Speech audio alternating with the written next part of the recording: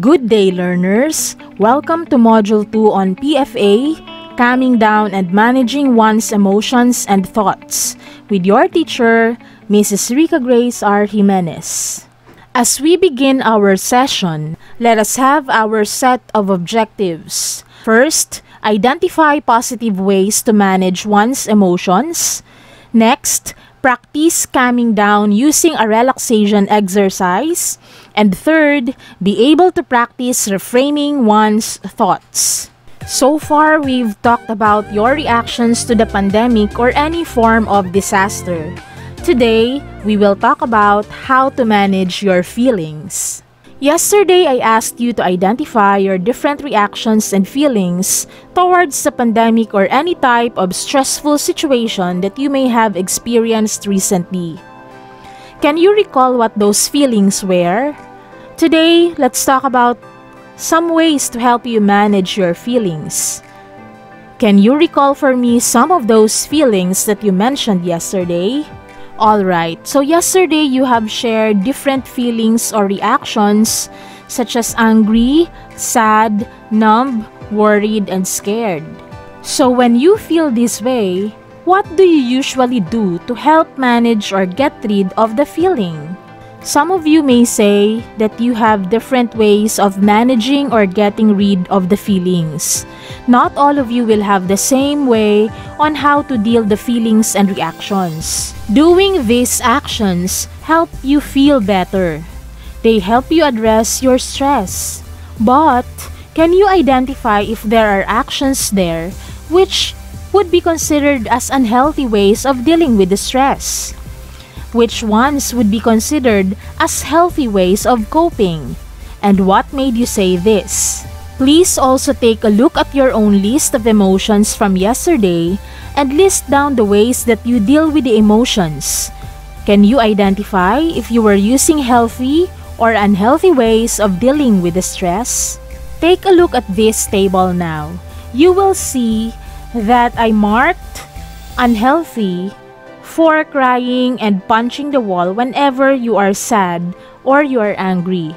Remember that there can be other ways to manage or get rid of your feelings, especially if it is negative. There are many other positive things that you can do when you are having different feelings or reactions.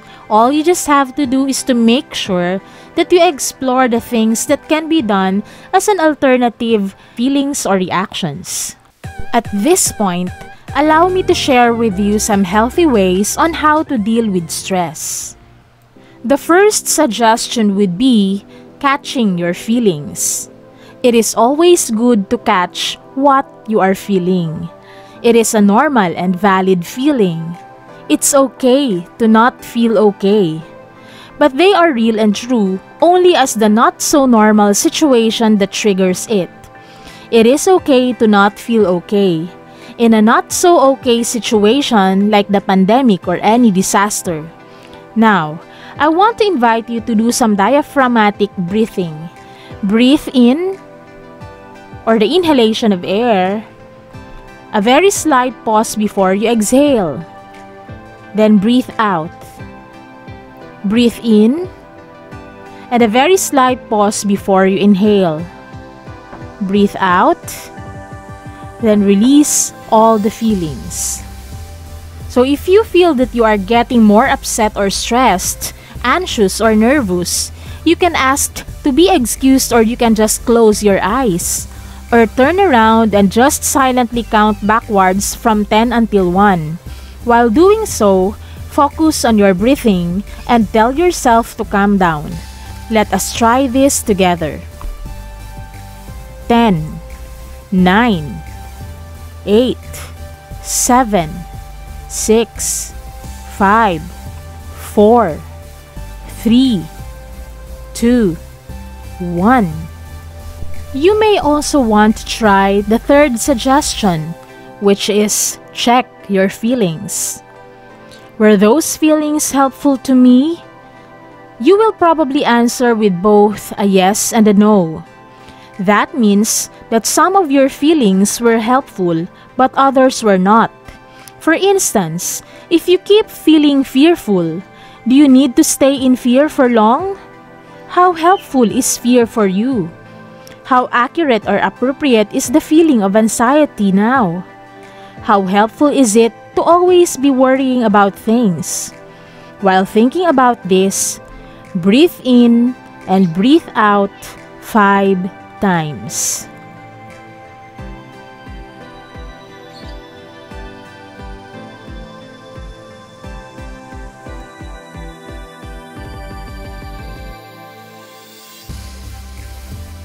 Another suggestion would be the 3-2-1 census check.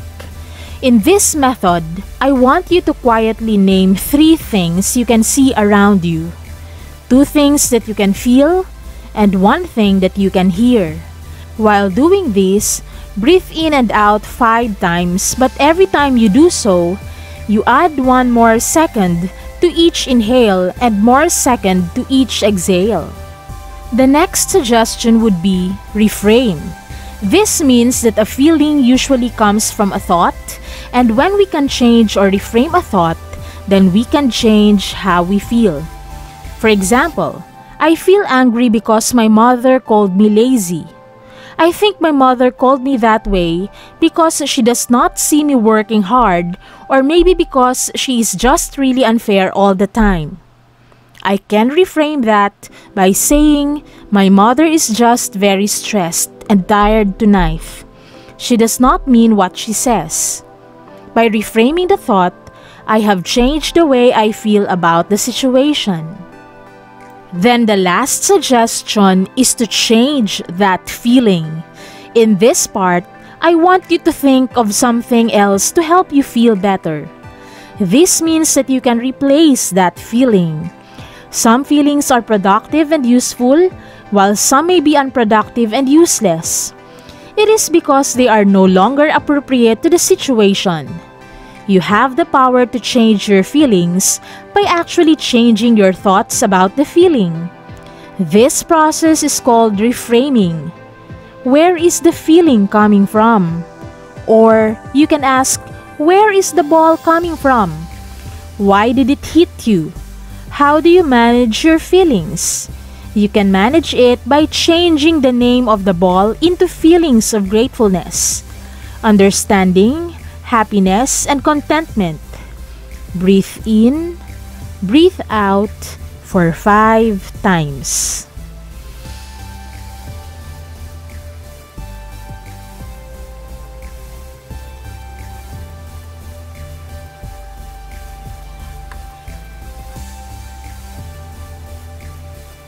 You may want also to try other breathing exercises, yoga poses, tai chi with humor injected to it, engaging in sports but in a non-competitive manner, or dance moves using both slow and fast beats.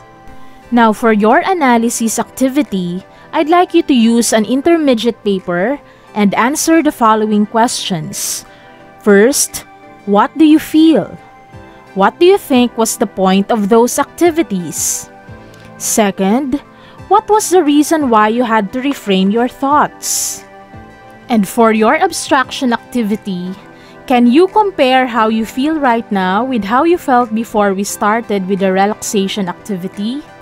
On a scale of 1 to 5, 5 being the highest, rate your level of stress before and after we started with the exercise. Did you see some changes? Are the feelings positive? What are these new changes in the way you feel at the moment? Using the same intermediate paper earlier, answer the columns below labeled before on one side and after on the other side. Under the word before, write your feelings during the pandemic or disaster. Under the word after, write your feelings at this very moment, after going through the catch, check, and change exercise.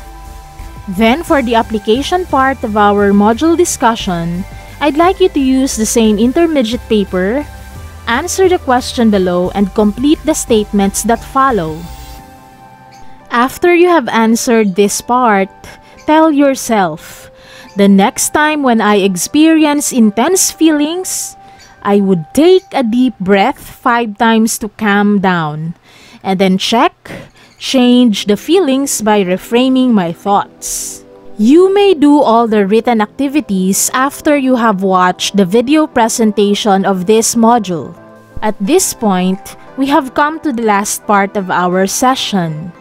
Do you know that people who do yoga close the sessions by saying Namaste? Namaste is a word which means bow to you.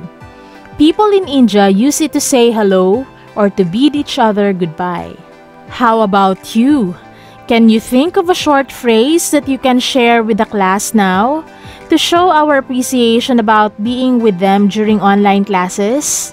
What would be a good phrase or word?